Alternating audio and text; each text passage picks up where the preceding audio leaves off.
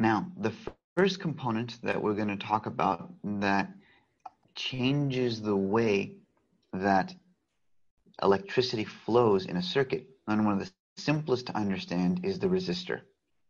A resistor does exactly what it sounds like. It resists electricity. It resists the flow of electricity. So, resists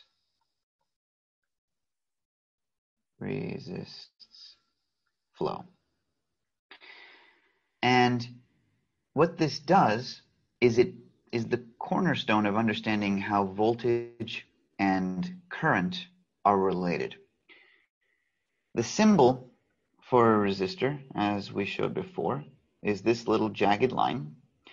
Resistors will have some resistance R, and that resistance is measured in units of ohms. And the symbol for ohms is a capital omega. And the larger the ohms, the larger the resistance, the greater the component, the resistor, resists flow. The smaller the resistance, the less it resists flow. And there are two edge cases of this. A resistor with infinite resistance is the equivalent of a line break, a break in the line. So this is a resistor where the resistance is an infinite number of ohms, right? There's no connection between these two. So no matter how much you push here, current will never flow, electricity will never flow. And then there's another equivalent, which is the exact opposite. So we call this an open. If you want the understanding from the terms. And then what we have here is a straight line, no resistance at all. This happens when the resistance is equal to 0 ohms, and we call this a short because there's no resistance to flow, and as much current can flow, as much electricity can flow through this line as possible without being impeded at all. Now, there's a nice water analogy to the idea of resistance, and that is a narrowing of the pipe. And let's say you have a pipe, and in some section it gets narrower. That narrowing is mathematically equivalent, if you were to model the flow, the change in flow and the change in pressure, to a resistor. So this area right here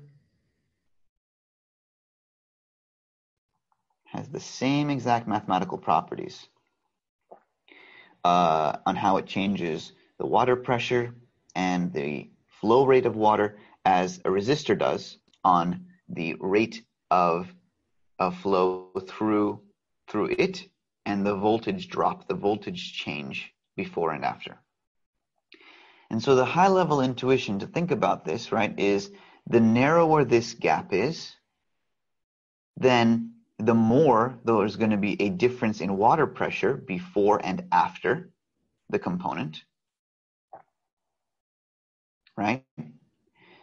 If this is fully sealed off, as in the case of an open, then the voltage pressure can be very, very large here, or the water pressure can be large here, and will be nothing here because there's no communication. Similarly, if this is just a straight pipe and there's no narrowing at all, then there will be no change in pressure between here, and things will just flow straight through. That would be a short. You can also think about how the impact to water flow is. The narrower this is for a fixed voltage, you are going to get less and less water molecules through. And the wider this is for a fixed water pressure, the more water will flow through per time. And so you can see there's actually a relationship here between the value of the resistance, the voltage, and the current.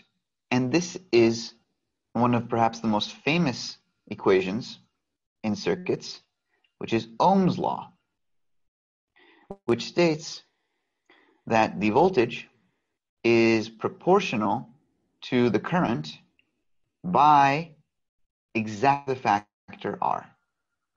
And this is a really nice property because it embodies all of the intuition we just talked about. The higher the resistance for a fixed voltage will mean that you get decreased current flow. For an increase in voltage for a fixed resistance, you will get an increase in current flow. And that's the basics. So if we were to then write out what the circuit diagram would look like if we were to take a voltage source, a battery, and connect it to a resistor,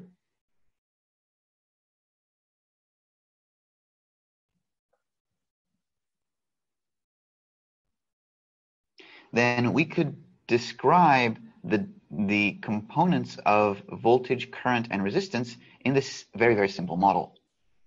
And so we have current flowing, we have a voltage, and we have a resistor. And in steady state, because this is a fixed voltage, we would see a fixed current flow through the resistor, and that would be the circuit. This is the basics of understanding a resistor, what it means to have a particular resistance, and how the water analogy of narrowing a pipe helps us understand what a resistor does.